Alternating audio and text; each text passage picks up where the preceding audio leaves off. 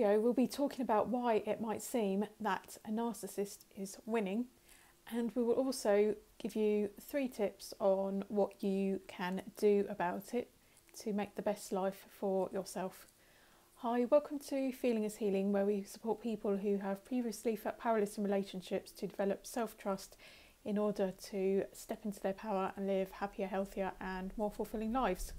If you're new here, please click the subscribe button and hit the bell to make sure that you're reminded as soon as new content is launched. My name's Rachel, I'm a life coach and theta healing practitioner, and I've been studying narcissistic abuse for the past 8 years. And so this video is for you, not only if you might have left a narcissist in a personal situation recently yourself, but also if you're struggling with current situations in society as a whole, you might notice the same dynamics playing out.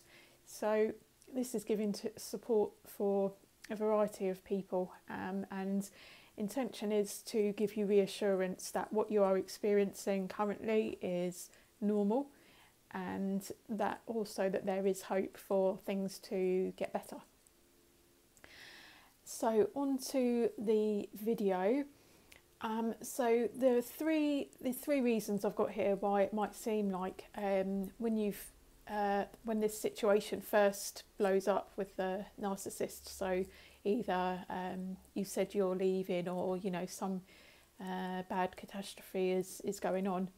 The point really is that the narcissist really, it was going at this point in itself comes as a shock, but they have been planning this for a long time. They have got a strategy, they had it all planned out.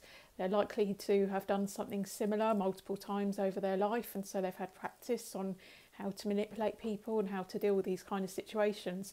So they're very strong and steadfast in their position. They know what they're doing. Whereas you thought you were in a situation in which the other person had benevolent, loving intentions towards you. You thought that they had your back. You thought that they had your best interests at heart. So not only is that situation gone wrong, but you're also having to deal with shock. Not only shock, it's horrifying once you realise the truth of what's going on. It involves a process of grief. So you're having to go through stages of huge grief, and the grief is huge because you thought that one reality was correct, and you're discovering that reality is falling to pieces, and you're realising that another reality is correct.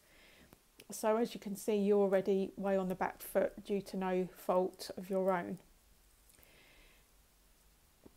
You're having to reevaluate your whole reality. The second point is that this narcissist is likely to have been lining up other sources, other ways to get energy. So that should have been the third point, sorry. I'll do the second point now, which is the fact that a narcissist is an energy vampire, and if you're empathic, means that unless you're very aware of how to keep hold of your energy, you are liable to let people steal your energy, your life force, in fact. So all the time they were siphoning energy away from you. Your energy was depleting, theirs was going up further and further. And now you're saying no, you're cutting that off, but they're already up there and you're down here. So that's always what happens. You're not going to really cut it off when you're both level, because you didn't realise things were so bad at that point. So this is no fault of your own. This is normal. That by the time that you've left, they've drained all your energy from you. So that's why. So this might go along for a while. This situation in which it seems like the abuser, the perpetrator, the manipulator, the narcissist is winning. It might seem like they're doing quite well, and you're stuck there, can't really do much, and you feel like you're suffering. You feel like there's no hope. You feel like this is not fair. Where's the justice here? Nothing's going right. And you might go into a state of fear and panic, and feel powerless and helpless, but just to let you know, you are a lot more powerful than you think. And firstly, the thing you've got on your side is truth. If you have integrity and you have a conscience and you are able to generate your own energy. So like I said, this whole time you were with them, they were taking energy from you. They were finding other people to take energy from. They were getting as many people as they could to take energy from. But you can create your own. So the good news is about that is once they're no longer dragging you down, you're protecting yourself from them. You're becoming free. You're processing your grief. You're doing everything that you need to do. You have a whole. You don't just have your own energy. You have the whole life force energy of the world or the universe really with you, which is infinitely greater than the power that they have, because they're not generating their own energy, like I've said a few times. So really this is about, the title of this video is what do you do when they're winning, but really you don't need to really care about who's winning, because you're going to up level.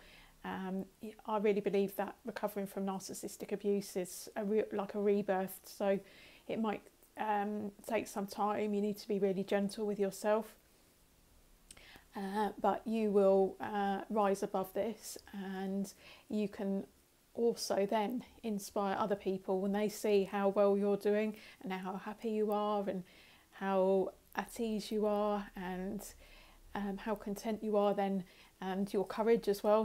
That's very inspiring to people, and to let them know that actually they can be their true selves, and that each person is unique, and that they can be who they are rather than having to be a robot and having to be like everyone else.